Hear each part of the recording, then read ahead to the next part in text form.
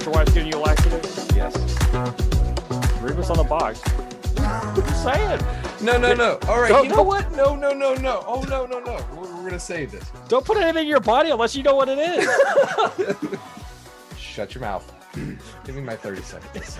If you put preparation H on your toothbrush instead of toothpaste, that's your fault.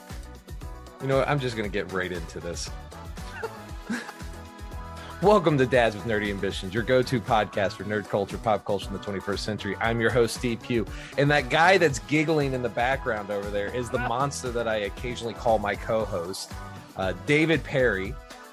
Just to give you a little heads up on why he's laughing, we're kind of talking about my Facebook post. And I'm going to defend myself here, all right? I'm going to give the whole story because I couldn't put the full explanation into this. So shut up. All right. My wife, and so here's the question, whether or not I'm at fault. I know I'm partially at fault, or if my wife is a monster. I think I posted on Facebook, I said, am I legally allowed to murder my wife at this point? But she laughed, and I told her I was going to put this on the podcast too. So she encouraged it, by the way.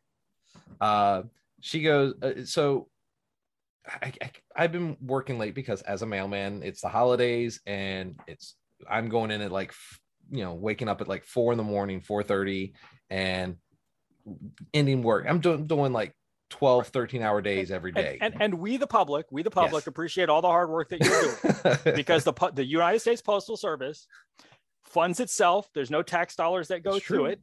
That's true. Number one. And the Postal Service was one of the original cabinet departments that was created under the Constitution, and it's designed. It is a service. It is not supposed to be profitable, so to speak. True. And the design of it is that anyone in the United States can send and receive mail at an affordable rate. That's true. That is all true. Thank you very much for saying that. So because there are a lot of people who hate the post office. Oh, I know, they think and I get it all the time. Run like a business, which it is run like a business. It is run like a business, and it's less expensive and it's more efficient than FedEx and UPS. That's just true. And DHL. So thank you again for all the work that you do, especially around this time of year. Yes. To bring me all of the crap that we buy off the internet to my door. True. So needless to say, I have been extremely exhausted, and I've been drinking probably more coffee than I should. And I had absolute horrible heartburn. And I asked the wife, I said, Jackie, hey, do we have any Pepto-Bismol? And she goes, no, but we have a generic version in in our cabinet. And I'm like, where's it at? And she goes, it's the only blue bottle in the back. I'm like, all right, cool. So I go and grab it, and I see it's got this larger cup, and I'm like, all right, that's weird. And so I fill it like halfway, 30 mils, and chug it. And I'm like, wow, that tastes weird. This doesn't taste like even generic. It didn't have that like chalky taste. And so it didn't look like you were expecting. No, well, no, it didn't taste like you were expecting. Shut up. Let me get through my story. Good sir. And so I turn it to its side, and I look, and it says super laxative. I'm so exhausted. It doesn't click in my head. I am exhausted. And I'm like, that's a weird way to spell heartburn medication. And I'm like, oh my God. And I turn it, and it says Phillips milk of magnesia. Now, before people start getting in, like, technically milk of magnesia is an antacid. Yes, it is. It is an antacid. It absolutely is. However, I didn't know that, and the wife didn't know that either at the time. And the amount you're supposed to take is 5 mils. And you took 30. I took 30. Okay. So I looked at her and I said, Jackie, that is a laxative. And she just looks at me and goes, oops. And so the rest of the night, I'm fearing for my life because I got home, and I took it around like 7 o'clock. It takes about 3 hours to kick in. Well, 2 hours to kick in, and then, brace for impact. Then we get to play my favorite game, Don't Trust a Fart. So, so you lost 5 pounds, right? I was actually safe. Apparently, I drink enough coffee in my life, and I have enough fiber in my diet that this didn't affect my body at all, except it gave me like just ungodly cramps in my stomach. Okay. But I posted it on Facebook, and of course everybody laughs, which is fine, which is what I wanted. I want people to laugh at my pain. But they also came to my wife's defense, as in, Steve, you should have read the bottle. Yes. I'm tired. Screw you. What happened to that thank you for your service crap right there? I was exhausted. She said it's the only blue bottle in the cabinet. And so she didn't pour something for you and she didn't pour something for me. She told she you didn't put where it down to go, my throat. And you went to the medicine cabinet. I trusted my wife. This moral of the story: don't trust your wife. No. You should trust your wife. Trust but verify. Trust but verify. Especially when all you have to do is turn the bottle 90 degrees to the right to read. You're right. What's in the box? And you're right. You're absolutely right. I should have. I know I should have.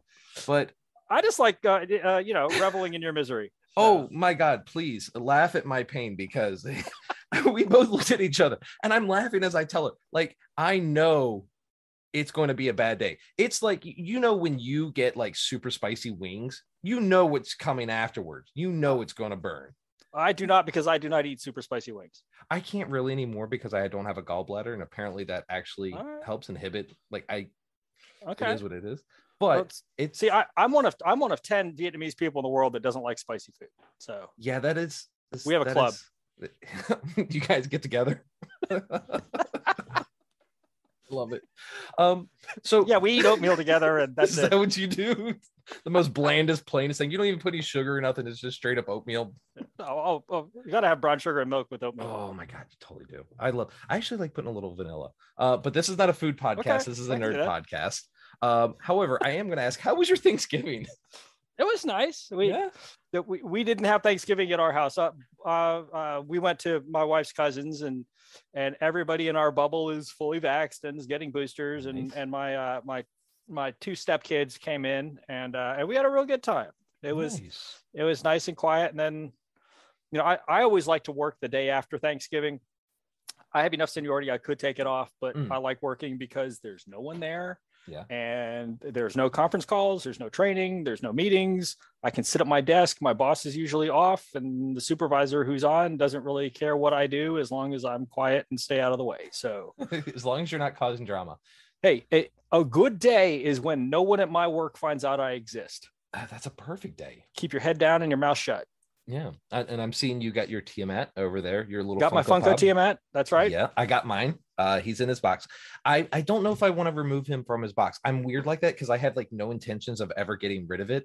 But I've also got that weird little bit of like a collector like irk. Oh, no, I'm a flagrant opener. Are you? Yes. Oh yes. Everything I have is open. I want to, but I just like, I don't know. It's that it's a sealed in box thing. Are you an investor? I don't know. Did you buy it as an investment? Probably not. Then open it. I will. It also comes with the D20, and I've been using the D20 in one of my games, and nice. It's been pretty good to me. I've got the Xanthar one as well.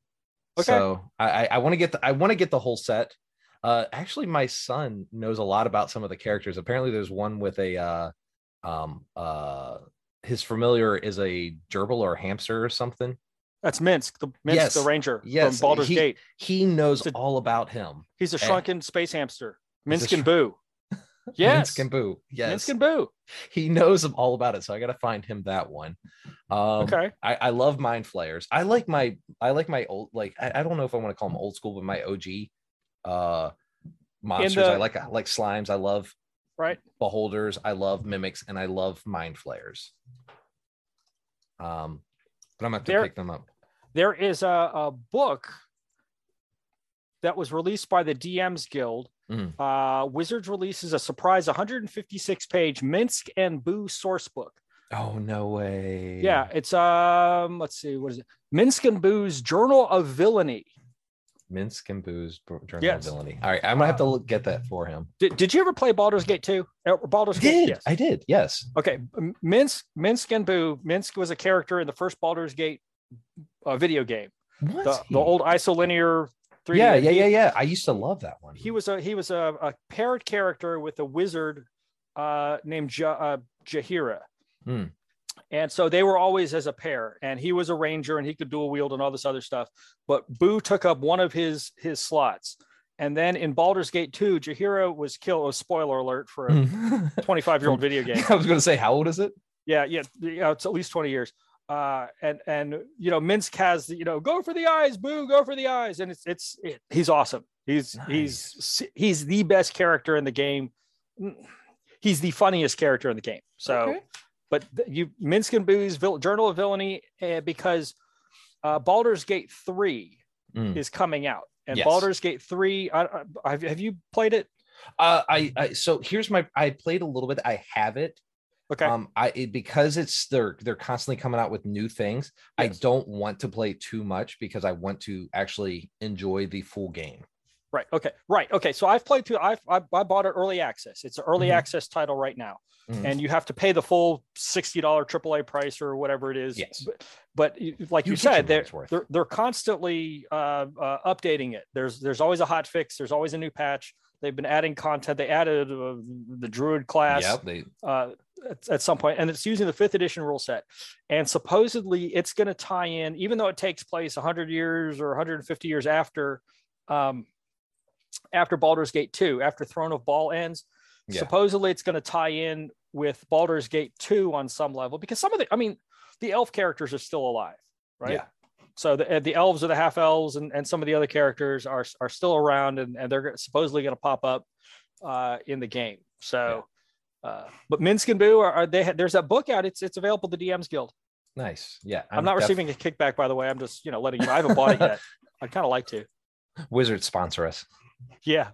No, Dynahair was the Minsk's witch. Jahira was another character that she was with Khalid. She was a druid. Yeah. Anyway, sorry, can you hear me? I want to check real quick. Yeah. Okay. Go. Cool. Yeah, you're fine. Okay. I absolutely love the idea of it. I played it a little bit. I love the graphics. I love it. Is the closest I think I've ever seen to a game go from D&D, like as close as you can get to actually playing an RP or actual game of D&D. You know what I'm saying here. Did you play Neverwinter Nights back again? Another 15-year-old video game. I have it. I didn't really get into it. There's a new one that they came out with last year. That is a D&D-esque game. It's based in the, I think, Icewind Dale area. And your choices are, it's essentially it's the new version of Baldur's Gate without being not the Baldur's Gate where it's the 1 and 2, but like the down-looking version that they came out with for the consoles a while back. Well, there was a game using the same engine called Icewind Dale, and there was an Icewind Dale 2. It used the old Infinity engine that Baldur's Gate and Baldur's Gate 2 and Planescape Torment used as well. That's an older game, but the DDO, Dungeons and Dragons Online, I think uses 4th edition rules. But Neverwinter Nights was a game that came out, I want to say 2003-ish, and it was built around the 3rd edition rule set. Yeah, and it was a pretty good game too. Yeah, I'm not against it. I have a problem with MMOs. They grind too much for me, and I can see that. Yeah, and it's not even just that one. It's like WoW was a struggle for me. There was a few others that were Rift. Okay. They had it never really made it out of beta. Maybe it did technically, but there was a Warhammer 40K one, and it was just bloody horrible. Right. I just MMOs are. It's not my cup of tea. I try. Sure. I really truly try. However, it is what it is. Right. But you have to really enjoy either the grind. Yeah. Or the end game, or the community. Yeah. Because like I play Lord of the Rings online, not as much as I used to, but the thing about Lord of the Rings online is it's a good community. It's one of the best, I didn't even know there was a Lord of the Rings one.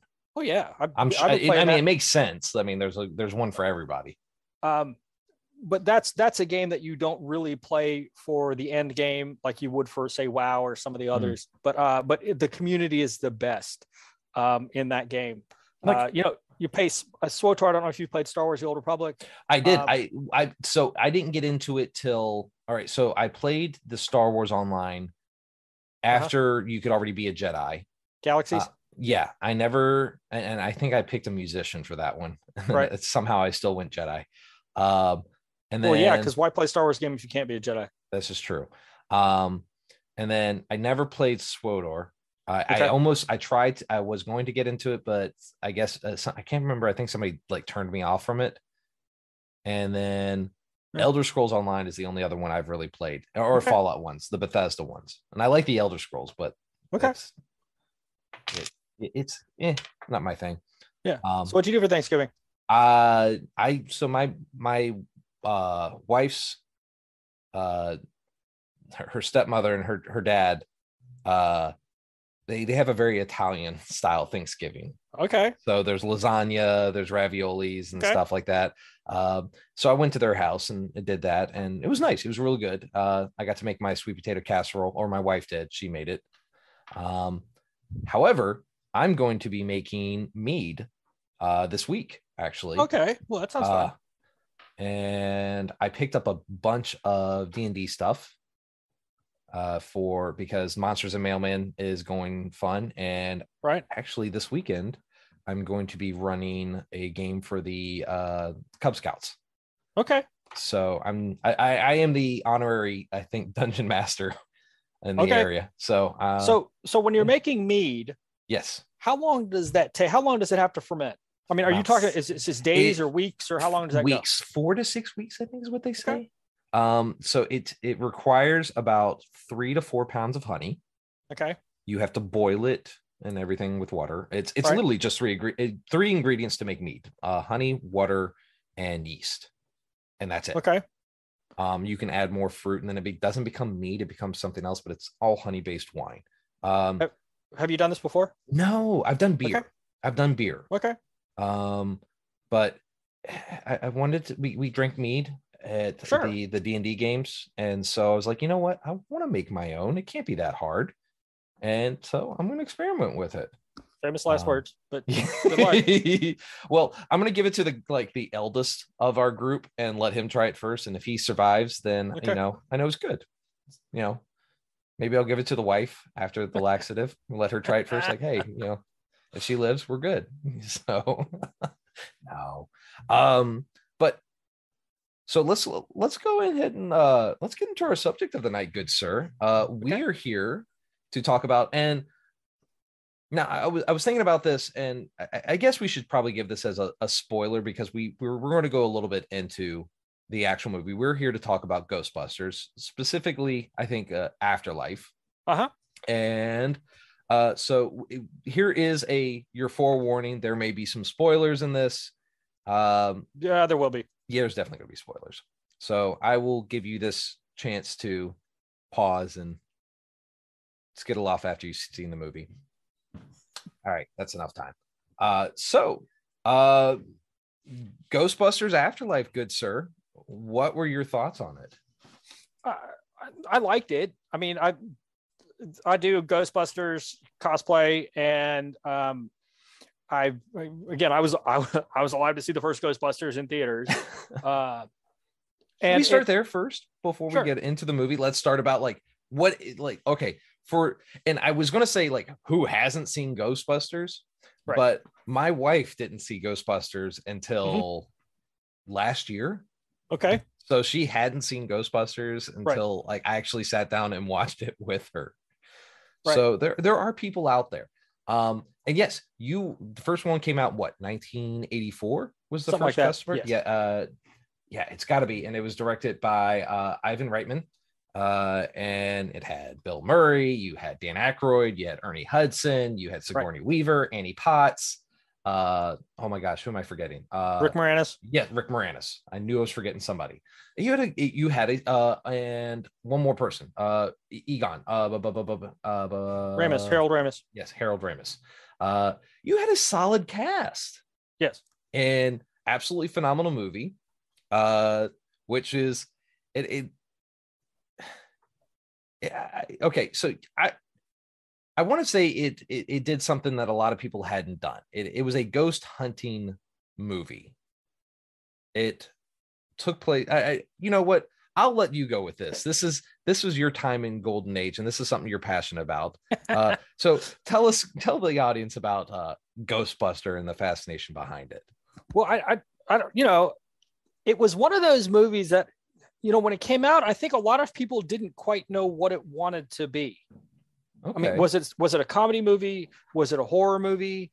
So it's funny you should say that. Sorry, totally don't want to interrupt you there, but I had actually talked to somebody about this, and I remember this as a kid. It was really scary to an extent. It was scary as a kid, but as an adult, it was really funny.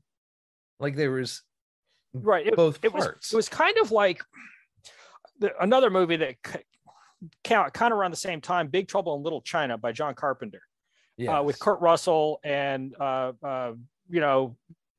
just about every Asian actor that you could get in the 80s. That also didn't know if it wanted to be a horror movie or a comedy or anything like that. I think a lot of it was science fiction, but it was also accessible because it wasn't set off in space. Dan Aykroyd is the creator, and he was the writer, and he is just this prolific storyteller. And he had written this giant treatment, and the movie that they made was much different than the one that the script he initially wrote. Really?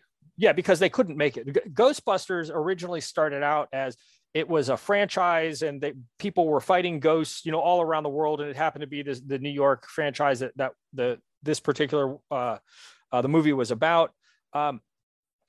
And he did the same thing with the Blues Brothers. When he wrote the Blues Brothers, he had all this backstory about Jake and Elwood and all that other stuff leading into the Blues Brothers, which a lot of it's never made on screen. And he did the same thing with Ghostbusters. And so the movie they made, I mean, at the time it was moderately successful. Where it really became successful was on home video and on the cable rounds. Because there was a time when, you turned on, whether it was TBS or HBO or whatever, and Ghostbusters and one of the Police Academy movies was on all the time. Yeah. Right. Yeah. And it's one of those things. There are some things in the first Ghostbusters movie that when you look back don't hold up very well. Like the in the montage where they're fighting all the ghosts, and there's the scene where the ghost is above Ray in the bed, and it's I was going to say the right. That's kind of scene. Yeah. And then there's also when Venkman goes on the date with Dana Barrett, and he goes to pick her up, and she's possessed by Zool. Venkman just happens to have enough sedative to knock out a horse. And that's kind of creepy and kind of rapey. Yeah. Now, again, in 1984, that's something that you can get away with, which wouldn't fly today. Right.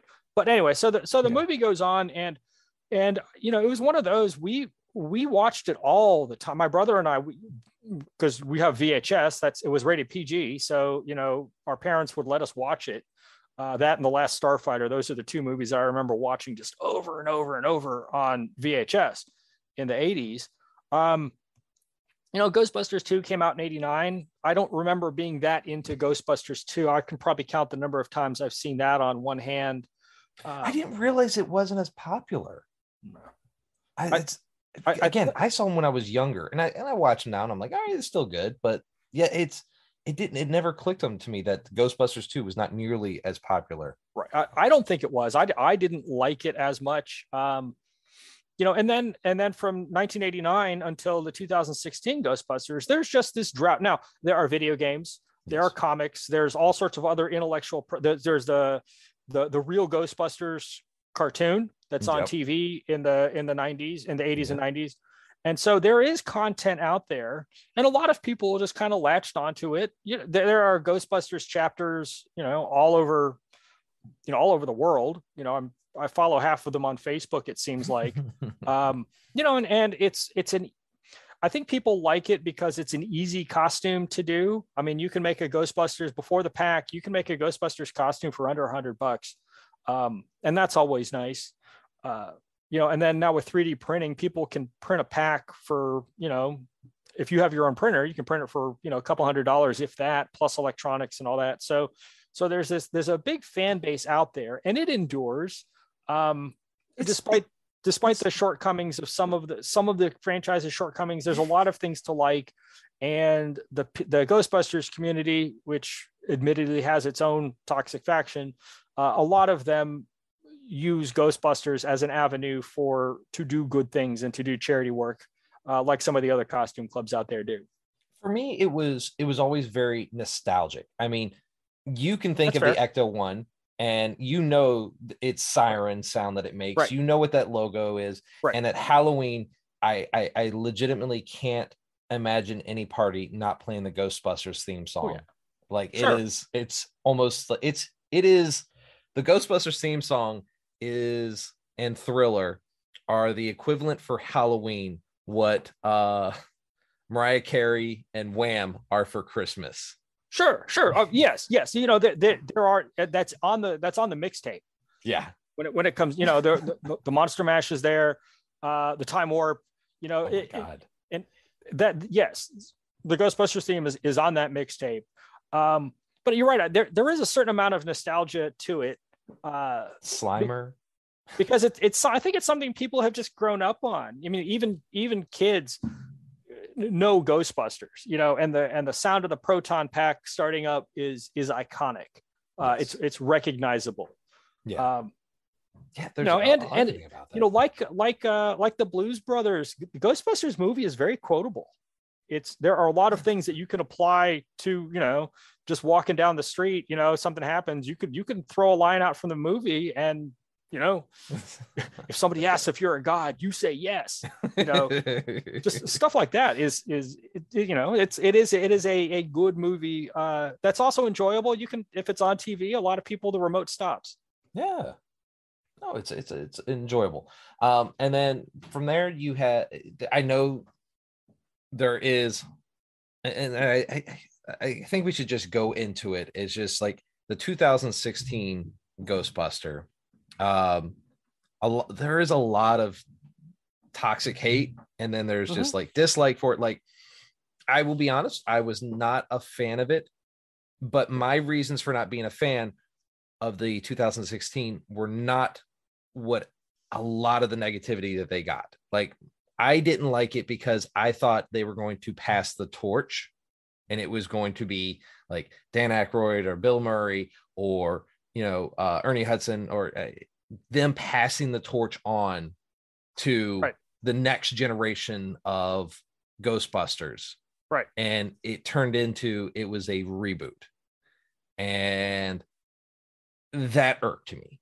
That was my beef with it. I'm not a big Melissa McCarthy fan. I think she's a great person. She's not my funny. Right. I didn't have, and that's there are fair criticisms of the 2016 Ghostbusters film. Yes, but there was a lot of hate coming to it from the get-go before. Unnecessary.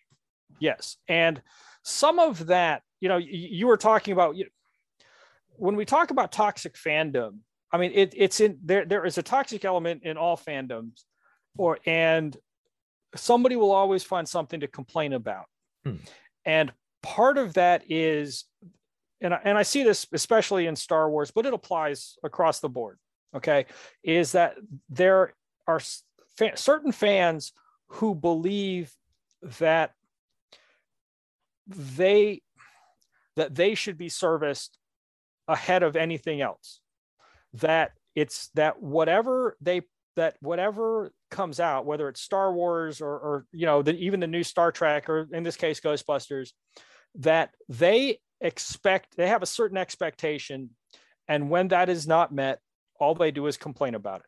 Now, there is also a certain amount of toxic fanboy who is just flat out misogynist against the female cast in Ghostbusters 2016. Answer the Call. Okay. Yeah. That it didn't matter who it was, they were going to complain about it. And there was also people that all they wanted to see on screen again was, Ray, Venkman, Egon, and Winston. Yeah. And they didn't get that. No. And I mentioned this to you before, but the reason they didn't get that was because of Bill Murray. Yeah. End of discussion. Bill Murray didn't want to do Ghostbusters 3. They had scripts, they had stories. He decided to walk away from the project, and they could never get him to come back. And when Harold Ramis died in 2014, that killed any kind of reunion. So the people that owned the intellectual property rights to Ghostbusters, they decided to make Answer the Call. Yeah. And again, the 2016 Ghostbusters movie is funny. Mm-hmm. Now, I also understand that if you don't like that particular, those particular actors, that's fine. If that's not your way, that's okay. There are certain actors and comedians out there who I don't particularly care for, and that's my prerogative. But you're right. I think a lot of people wanted that the 2016 Ghostbusters, even if it wasn't a passing the torch moment, they wanted it to still exist within the same continuity. Yeah. Because they wanted Ghostbusters to be a single universe, and it wasn't. Another problem I had with it seemed, have you ever seen the movie Bridesmaids? I've watched parts of it, yes. Okay. So it seemed Bridesmaids meets Ghostbuster is how it came across. And because Kristen Wiig and Melissa McCarthy were both in that. And while I think they have great chemistry as a combo, they are to me, they are the Simon Pegg and Nick Frost. They have a good chemistry as comedians. Right. But it just came off as it's Bridesmaid meets Ghostbusters. And that was a thing here. And I think part of that, one criticism of the 2016 Ghostbusters is that the original Ghostbusters was a mix of science fiction and horror and comedy. And Ghostbusters Answer the Call was a comedy first. Whole wontons soup and everything. Sure. And there were some gags that worked and some gags that didn't. But, you were talking about Paul Feig is the director of both of those movies. Okay. And I think he makes good comedy movies. But that's what that movie is, a comedy first. And it's that more than it is horror, and it's that more than it is science fiction. And they tried to do some different things, and that doesn't always work. But like I said, I think there was a certain percentage of the fandom and a certain faction of people who were going to hate whatever came out. I think so. Yeah. Whatever came on the screen, they hated it, and they hated it before the movie before the projector rolled. But they were still there watching it because all they wanted to do was bitch about it afterwards. No, and I absolutely agree. And that's kind of heartbreaking because I'm not a Bridesmaid fan. My wife is. She loves that movie. She thinks it's great. So if this was, something that she was excited about and happy for, hey, awesome. Cool. Right. Everybody enjoy your fans. Truly, truly, truly. But it just wasn't for me. And it is a shame. Right. But then we have, which came out this year, Afterlife, which was actually supposed to come out. Wasn't it supposed to come out in 2020 or late 2019 originally? It was supposed to come out during the pandemic. Yeah. Wow. Which is, I almost want to call it, this is almost what Star Wars should have done when they came out with episode 7, because it is almost that nostalgia of passing the torch to the next generation of Ghostbusters, and how Star Wars was trying to pass the torch to Rey and Finn and Kylo as the next generation of Star Wars. Well, so Star Wars, with the sequel trilogy, Force Awakens was supposed to be that. It was, and this is also the criticism I have of Afterlife.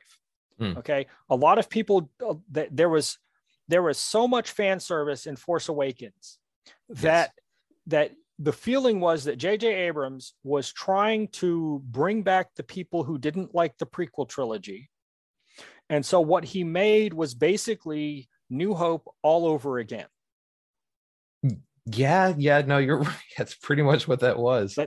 Even on a desert planet, Jakku. Starts on a desert planet. There's a giant thing that they have to blow up. They have to, then they have to escape.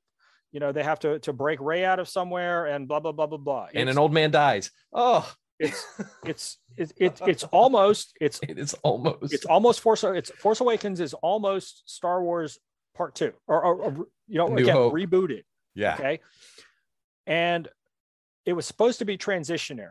Yes. The problem with that, and I've said this before, the problem with the sequel trilogy is that there was no plan. Yep.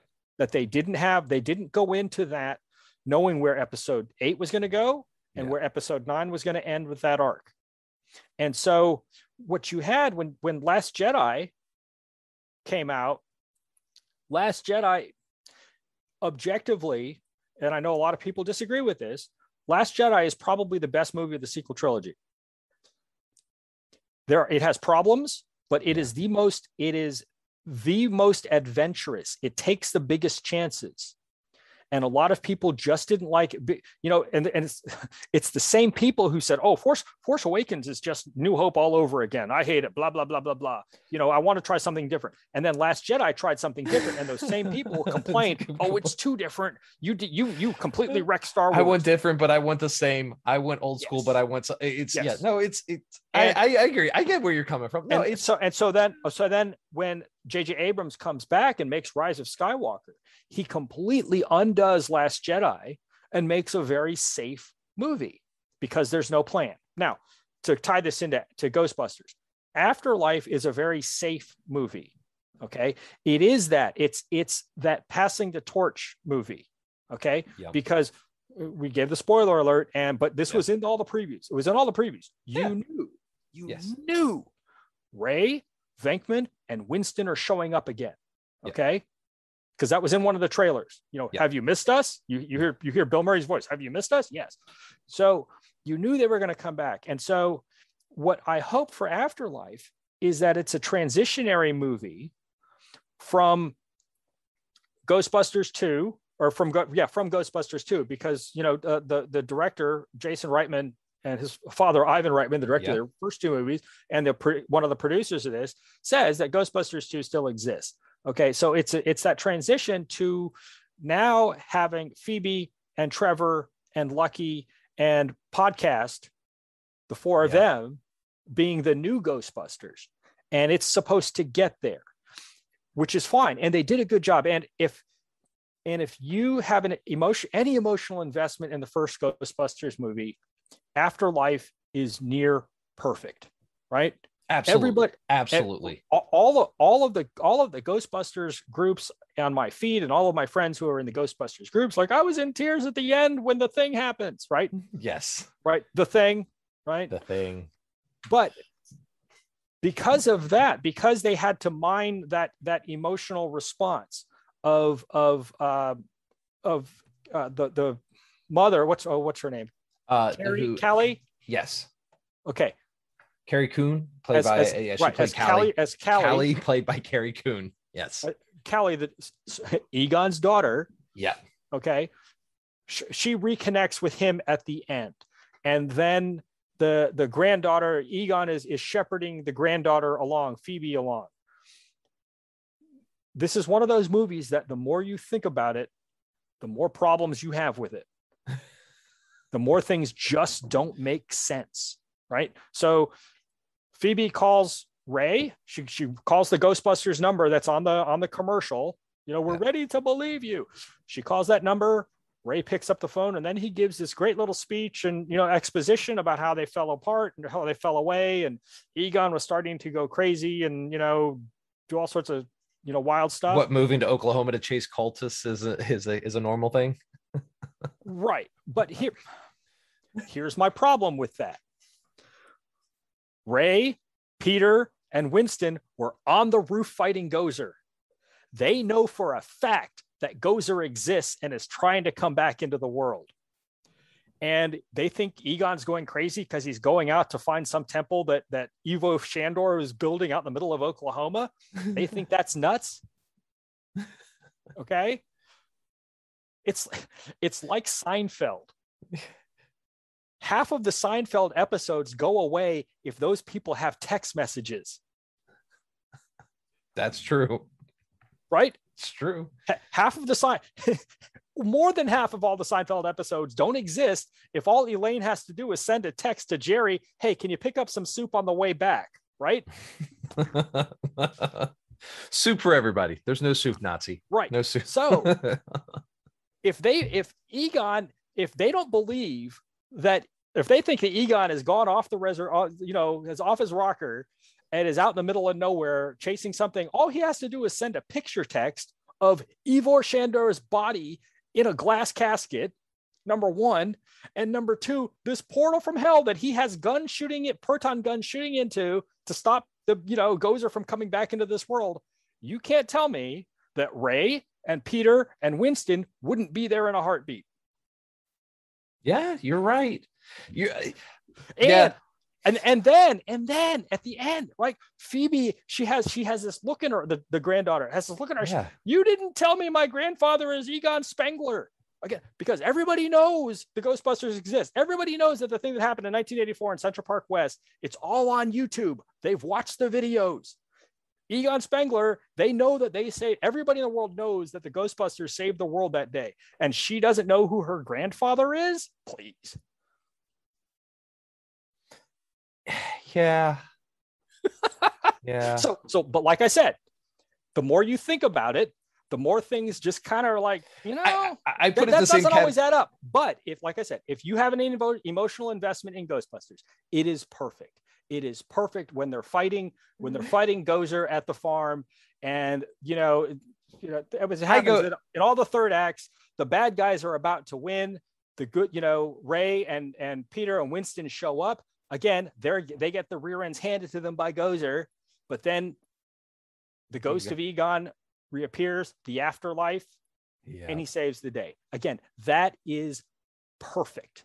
It was I put it in the same category as like Jurassic Park, because like the more and more you watch Jurassic Park, the more it makes your brain hurt, and like you don't want to, like, I can't enjoy it, so I let it live in its own little world.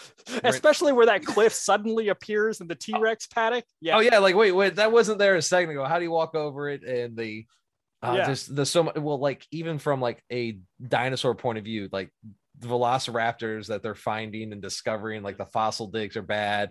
Velociraptor's not actually that big. He's like 2 feet tall, and the more and more you think about it, the more it makes your brain hurt. Sure. But you go into it. This is a movie. Movie. It's science fiction. There is a certain suspension of disbelief that comes with that. And so, like I said, if you can make me believe for like an hour and a half, this is how life is supposed to be, I'm in. Oh no. So when I went to see it, I went by myself because my wife didn't want to go, and there are 10 other people in this theater, and just sitting there watching the movie the first time, just without blocking out all of the normal stuff that you would do, because I didn't try to stay spoiler free, but I also didn't actively go out and seek out spoilers. And luckily, the people on my Facebook feed and the people that I know didn't spoil the movie for me, although I kind of knew what was going to happen. As I'm sitting there watching it, it hits all of the right emotional notes if you have an emotional investment in Ghostbusters. Yeah. And for that crowd, it's a 9.5 out of 10 or a 10 out of 10 movie. I get that. I am one of those people. But then as you're walking out and you're kind of thinking about it, I have some problems. But if the purpose of this is to be that transitionary movie, which I believe it is, because they're going to make more. Yeah. There was 2 after credits, right? Was it 1 or 2? There was a mid-credit scene and there was an after-credit scene. Okay, so yes. The only actor that they did not get back, the only major actor they did not get back from the original series was Rick Moranis, who just basically has fallen off the face of the earth. Well, he has done very minimal acting since, and unfortunately, I had read this a long time ago because they were going to do Spaceballs 2, and he didn't because his wife passed away, and he just and I get that. Right. I truly, and I have nothing but respect for that guy, and maybe they might be able to pull him in. for like the whatever Ghostbusters Afterlife 2 or whatever they decide to call it, you know. Right, but they set that up. They set that up because at the end of the movie, before the end credit scene, they show Winston in the firehouse. Yeah. Somebody drives the Ecto-1 back to the firehouse, so the Ecto-1 has come home. Okay. There's the first end credit scene has Dana Barrett in it. Yeah. With Venkman. Yeah. And the last and the after credit scene has Janine, Annie Potts, and Winston talking about, because apparently Winston got really rich, and he is going to be the one who's funding the Ghostbusters. And the final scene in that is it shows the containment unit in the basement with the light blinking. Yes. So they're going to make more. And like I said, the design, I hope they do. Sure they will. The design is that it's going to be Phoebe, Trevor, Podcast, and Lucky, who are going to be the 4 recurring. You know, now they also kind of have a problem because they're like, Phoebe what? Isn't, she's like 10 or something. Like she's in middle school. Oh, is she? So she's 12 or 13. Yeah. Trevor is 16 or 17. So is Lucky, and Podcast is also in middle school. So if they make it in 3 years, they can age them up, and they could all be 18 or 19 and move to New York and all of that, because, you know, or maybe the older 2 go. Was it Phoebe and Trevor go, or not Phoebe? Phoebe's the little sister. Trevor and was the other one? Not Podcast. Lucky. Lucky.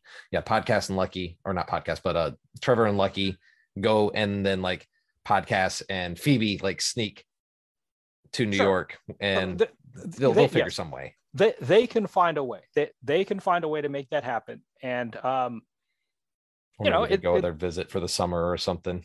Sure. Yeah. And then you know, Egon shows them something or whatever, however they want to do that.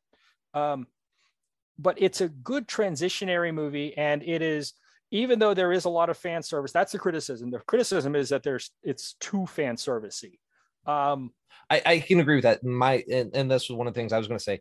I didn't like the Stay Puffed Marshmallows, because the point of the Stay Puffed Marshmallow Man was it came in the first one because that's what, you know, Venkman was thinking about. Right. It's a form of the chosen form of Gozer the Destructor. Yes. And then all of a sudden, like, there's a bunch of mini ones.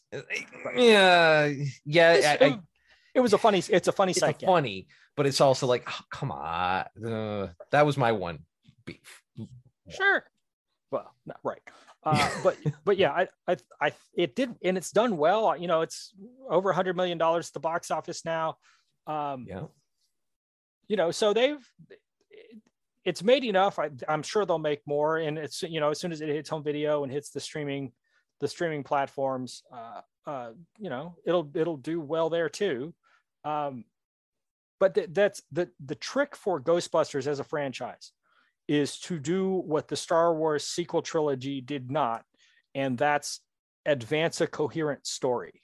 And I've got to think that as prolific a writer as Dan Aykroyd is, and with the technology that exists now that didn't exist back in the late 80s and the early 90s, that they could make 2 or 3 or 4 more Ghostbusters movies at high quality that don't have, you know, the diminishing returns of sequels. At least that's what I hope. I absolutely agree with you there. Like I said, I thoroughly enjoy the whole Ghostbusters series. It's been part of my childhood. Sure. So the nostalgia is there, the quality is there, and the hopes and dreams of the sequels is there. And yeah, Dan Aykroyd is a phenomenal writer. And if they're keeping everything in the family like they have been, then hey, I guess Bill Murray's not doing as much as he used to, so all he can do is kind of nostalgia stuff. So hey, if that keeps him in the game, because what was the last movie he kind of just does little small, I wouldn't even say small things, but like I think the last big movie I saw him in was like Lost in Translation. Yeah, I can see that. Yeah. So let me see, he did one after that where he was like a neighbor, but you know, if he's on board and they're not having any issues, and hey, I'm all about it. Well, right. I think though, I think the last scene, the end credit scene, set up Winston as the bridge. Yeah. It's setting up Winston Zeddemore because I saw somewhere on some website they call him Dr. Winston Zeddemore. And in the original Ghostbusters, in the first Ghostbusters movie, they establish that Egon, Ray, and Venkman all have PhDs in psychology, parapsychology, or something like that. But Winston got rich somehow, and he is going to be Charlie for the Angels, right?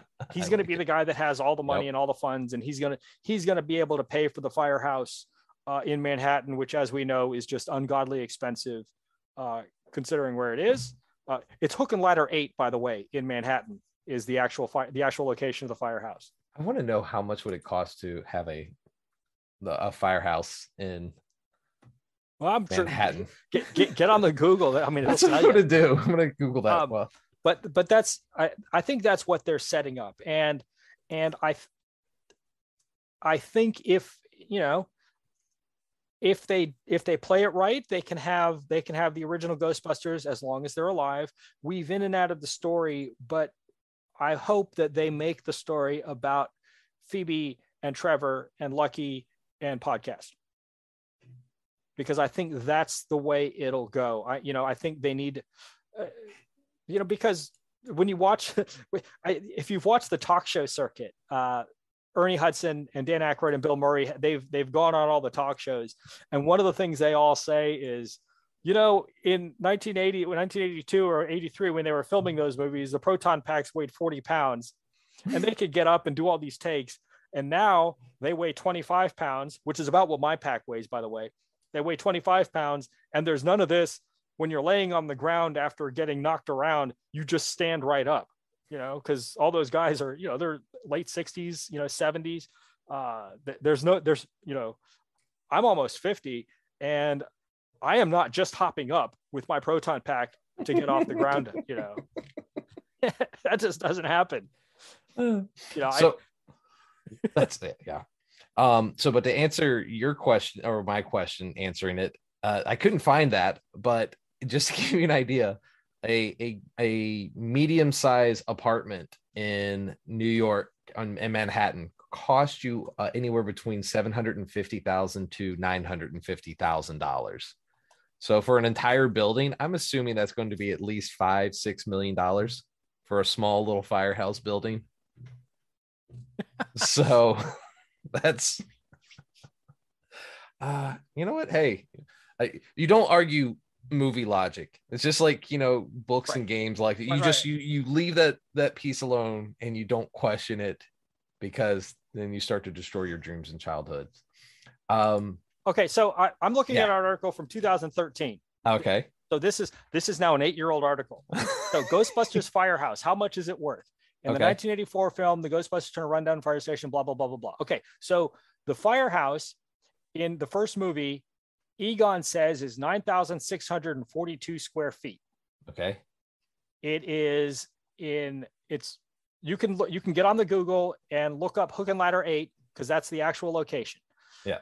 So in 2013, the average price per square foot was $1,630 in that neighborhood, which in 2013 was $15,700,000. So that thing's it. Oh, it's a $40 million location now. well, now you got to take in for like the housing market right now skyrocketed. Sure. So let's make it a solid 50 million. Yes. Right. But the other thing you see Winston at the firehouse, and then wherever Winston is when Annie is talking to him at the end and the end credits sequence, he is not poor, right? Yeah. Winston has done very well for himself. So watch him be the bad guy. He's really the bad guy. He's made a deal with like some type of like demonic entity of some sort. Well, I would hope not, but Okay, no, it's a great movie, great series. I'm excited, and I thoroughly enjoyed it. Everything about it, you know. Mm-hmm. Yes, it hit all the right notes. It for the nostalgia crowd, it was as close to perfect as you can make a movie. Yeah. You know, but like I said, the time will tell what they do with the rest of the franchise. Yeah. And you know, I hope they learn something, and I hope there is a plan. I would think that there is. Yeah. I would think that there is, that Dan Aykroyd and and Ivan Reitman, who probably will have primary writing credit, I would think that they would have something in mind as to where this is going to go, even if it's only just a general compass direction. But I don't think they'll let it be. They'll just let it sit. I think Sony, or is it Sony or is it Warner Brothers? Whoever owns the rights to it, I think they will be throwing enough money at it that it won't be, 30 years for another sequel. Columbia Pictures. Columbia. So okay. Is Columbia owned by Warner Brothers, or they just associate with them, or Sony? They work with Sony a lot, I think. Okay. Right. I don't know. I have to do some more on that one, research. But yeah, no, it's definitely not going to sit. I don't see that sitting anytime soon. Yeah, I think that's a good spot to wrap this up. David, thank you so much for being on the show and talking Ghostbusters with me. Yeah. You are actually associated with a Ghostbusters group, yes. A cosplay group. Mm-hmm. Or is it just considered cosplay group, or is it just a charity group? Both. The enthusiasts. The Ghostbusters groups are very loosely affiliated. They're allowed to operate under the intellectual property, provided that you don't do stupid stuff and tarnish the name. The particular chapter that I'm in, it's the West Virginia division. We are primarily a charity group. Several of the members work with the West Virginia Children's Home Society, which does a foster care and places children for adoption. And one of the things that we do as a group is raise money throughout the year. And at the end of the year, all the kids that they have in this foster care system, they will write out a Christmas list. The angel tree or that sort of thing. And so the person who coordinates this will bring us the lists that the kids have. And the lists are very generic and they don't have names on them. What they'll tell us is it's a 12-year-old girl or an 8-year-old boy or whatever it is, whatever the child, and it'll have, things that these kids want for Christmas. And some of the things are typical. They're tablets, they're bikes, that sort of thing, sometimes very specific toys, sometimes not. But then other times the things that these kids want are like a pillow, because they don't have their own pillow, or socks, or a blanket, or things that just break your heart to think that this is what this kid wants for Christmas. And so a lot of the money that we raise at conventions, we sell patches and perlers and whatever we think we can sell, T-shirts and that sort of thing. A couple of years ago, the last year before COVID, we raised $15,000. And also the day after Thanksgiving on Black Friday, traditionally the group goes out and goes shopping. And when Toys R Us was still around, we'd go to Toys R Us, and we had Toys R Us staff and even other customers there, like searching through the store for some of the things on these kids' lists. Nice. And at least before COVID, I don't know about the last year, this year, but there was not one list that they didn't fill everything on the list. And, we even went out of state to a couple other similar agencies to see if their kids needed anything too. So that's what our group does. I like that. That's the primary that's emphasis. Always good. Yes, it's a fabulous, and I think it's one of the reasons why a lot of people get into cosplay, or why they justify continuing to do whatever the cosplay is. Some people do it for the building, some people do it for the fandom, but it's going to a hospital, or it's delivering a bunch of Christmas presents to kids that just makes your day. And it just makes it makes putting on the pack or lighting up the lightsaber, it makes it all worth it. Heck yeah. And you know what? I think that is a pristine spot to end this episode on that nice, good, feel good moment right there. Before Christmas. Yeah, absolutely. So let's go ahead and wrap this up. As always, please like, subscribe, and follow us wherever you listen to podcasts. And if you are listening to us on Audible or Apple, please remember to rate and review. We're also on Instagram and Facebook, so please like and follow us at DNA Pod, and on Twitter at NerdDNA Pod, and on Twitch at NerdDNA Podcast. And as always, I'm your host, Steve Pugh, and I'm joined by the good-hearted, warm-souled, just his heart grew 3 times bigger, David Perry. Thank you so much, sir, for being on the show and sharing these amazing moments. Thank you, and good night.